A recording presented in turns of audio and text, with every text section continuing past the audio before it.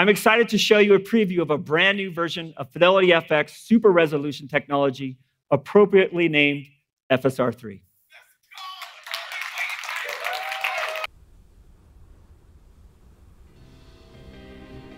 Soon, you know, it's coming soon. It's coming on December 31st of 2023. Actually, it's going to be released sooner. It's in September of 2023. And that the date for it is probably going to be somewhere in August. Nah.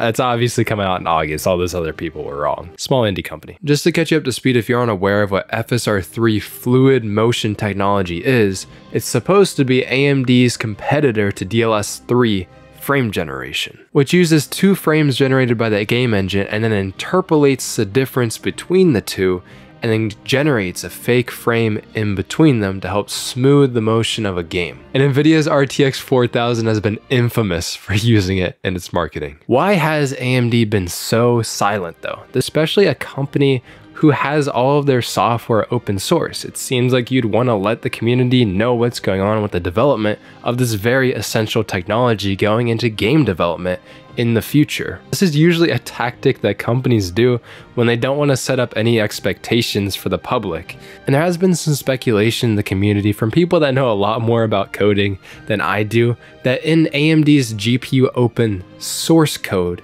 that there has been updates to it that would indicate that they are still working on FSR 3.0. Is when is this gonna come out? It's weird for a company to go up on stage so confidently and announce this technology, only to barely tell us anything for months and months to follow. The only news we got about FSR 3.0 was at GDC, Game Developers Conference, back in March of 2023 here, and all they showed there was how FSR 3.0 would integrate into the game rendering pipeline, which in the grand scheme of things, we already knew how this was gonna work. I wanna zone in more to when AMD announced FSR 3.0 at this presentation. But before we do that, here's a quick word from our sponsor. If you're anything like this, Microsoft is coming to get you and wants to charge $200 for Windows 11. That's why our only hope is SCDKEY. With them, you can get Windows 10 Pro for a low price and upgrade it for free to Windows 11. Once you get to checkout, make sure to use code VEX for an extra 25% off of this already great deal, and just choose your preferred payment method and you will be emailed your code. Working with SCDKEYs, all of their codes have come from OEM manufacturers and they're completely safe, so no need to worry about that.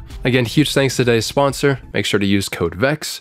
Let's get back into it. Because AMD's presentation happened a month after Nvidia announced DLSS 3 frame generation. And as you guys know, Nvidia has been marketing DLSS 3 frame generation very heavily, because with the power of DLSS 3, you can quote unquote double your frame rate. So just doing a little theory crafting, in the month span from Nvidia's announcement of DLSS 3 to AMD's announcement of FSR 3, AMD could have easily just prepared this and announced that on that day. It's possible that FSR 3 wasn't really in development before this time. And a big indicator of this would be at their presentation, notice on stage, they did not give a release date. And this was intentional, because maybe they didn't know how long it was going to take. You don't want to make guarantees to the community on an empty promise. Remember, this is the same marketing team that announced AMD's HyperRX technology and said it was going to release in the first half of 2023. So look forward to HyperRX coming out early next year, and you can experience it yourself. HyperRX is even more funny because we know even less about the development of HyperRX than we know the development of FSR 3. And that's not saying much. The same marketing team that mocked Nvidia over a power connector. And there's no need for a new power adapter. The same one that drastically overstated the performance of the 7900 XTX and basically lied to the public. In pure rendering, the 7900 XTX is up to 1.7 times faster than our previous generation flagship GPU. This is the same marketing team that did all this at the same presentation. But the reason why I think we've heard so little about FSR 3 is because it's possible that it's way more harder to implement than AMD ever anticipated. It's possible that at the time, in that month span, wanting to make a rash marketing decision to announce FSR 3, that they thought it was easy to do. Because all it technically is frame interpolation, generating a fake frame in between two real frames rendered by the game engine. And TVs have been doing frame interpolation for years and years to make the motion in movies and shows and stuff look smoother than it actually is. But that whole process of generating a fake frame in between two real frames means that it has to hold on to the new frame until it can generate the one in between them. So that increases latency on the display. And TVs that are just showing you a movie or something do not care about latency, but games do. Because in games, if the latency is too high, then it's gonna feel nauseating. And how Nvidia got around this latency problem with frame generation in games is through their technology called Nvidia Reflex. And Nvidia Reflex does have a huge impact on the system latency from the time that you move your mouse until your character moves on screen. And AMD does have somewhat an alternative to this in their software, and it's called AMD Radeon Anti-Lag. But from some research that's done by Igor's lab here, if you want to check out this article, links are in the description for the research here. And what he found is that AMD's anti-lag just doesn't reduce the system latency as much as Nvidia's Reflex, but it does have some other advantages, and that it doesn't impact your FPS as much. It just doesn't help your latency as much as Reflex does. Obviously, Nvidia can leverage the latency advantage and use it to do frame generation, while AMD isn't in the position to do something like that. Then on another level, Nvidia also has updated optical flow accelerators in Ada Lovelace, which are 4000 series GPUs.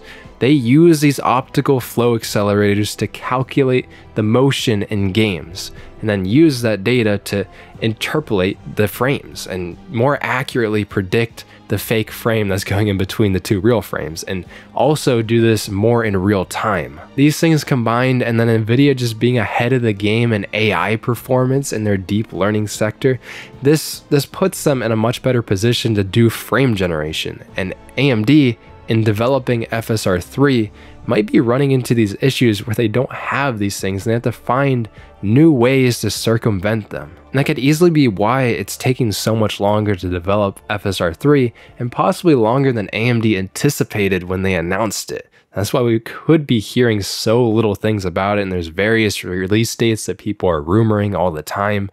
But we don't really know when it's going to come out until AMD says it themselves. What's also a bummer about FSR 3, and this is kind of theoretical, we all know that AMD's FSR 2 and FSR 1 have been available on basically every GPU that exists, which makes them backwards compatible to really old parts. It allows FSR to breathe new life into old hardware, and then it also just works on AMD GPUs, on Intel GPUs, and works in games where DLSS or XDSS aren't available in. But FSR 3 might not be able to work on other GPUs, which is a real bummer when it comes down to it, because part of what they need to get it working could be in the drivers for AMD's graphics cards, which makes it, not work on rival GPU hardware. It's possible with rumors here that AMD might have some fallback options for Nvidia and Intel, but it will likely be inferior to the primary implementation. Kind of like how XDSS, you can use it